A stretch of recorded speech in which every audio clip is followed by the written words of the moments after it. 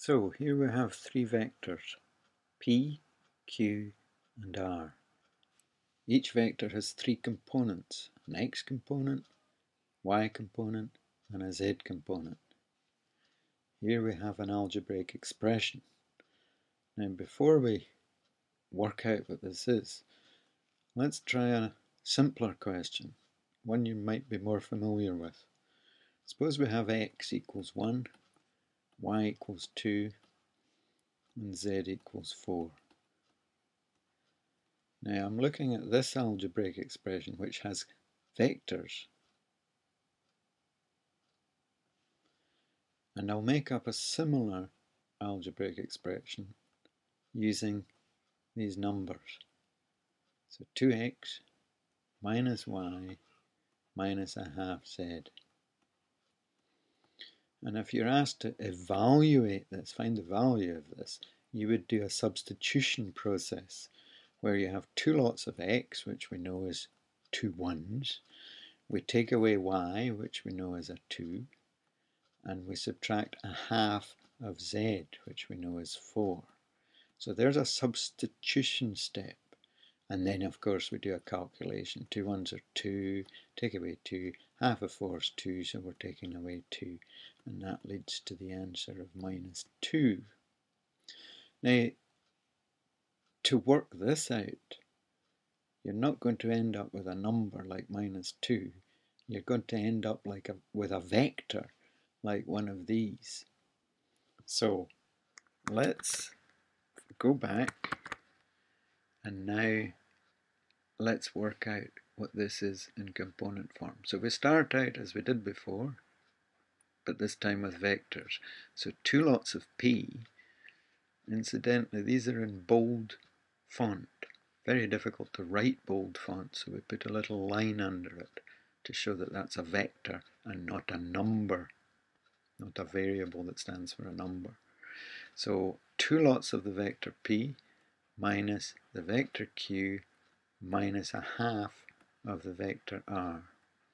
And then just as we did before, there's now a substitution process.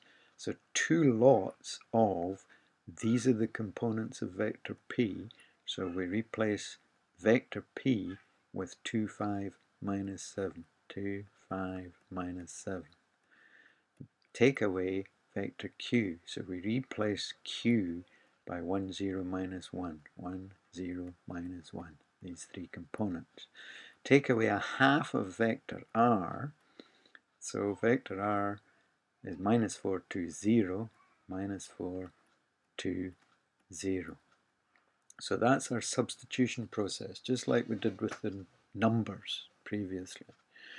Now we do a calculation, and instead of one number in each of these, we have three numbers, the X component, Y component, Z component, and we tackle each in turn. So let's tackle the X components, which are 2, this 1, and this minus 4. So the calculation we do would be two lots of 2 minus 1 minus a half of negative 4. Now that's just a straightforward number calculation. 2 2s are 4. Still to take away that one. Taking away a half of negative 4, the two negatives become positive. Half of 4 is 2. There's the calculation. So 4 minus 1 is 3. 3 plus 2 is 5. That's the X component of the answer. We now tackle the Y components. That's the 5, the 0 and the 2, and do a similar calculation to the one we did for the X component. So it's two lots of 5 minus the 0 minus a half of the 2. So calculation, that's 10, take away 0, take away a half of 2, that's taking away 1.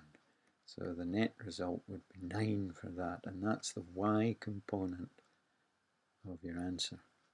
Similar set of calculations for the Z components, two lots of minus 7 minus minus 1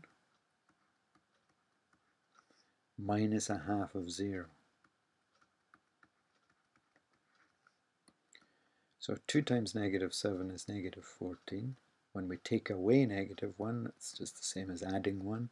Taking away a half of 0 is just taking away 0. So minus 14 plus 1 would be minus 13. That's your z component.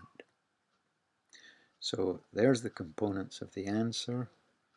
We just need to check the answers that were given.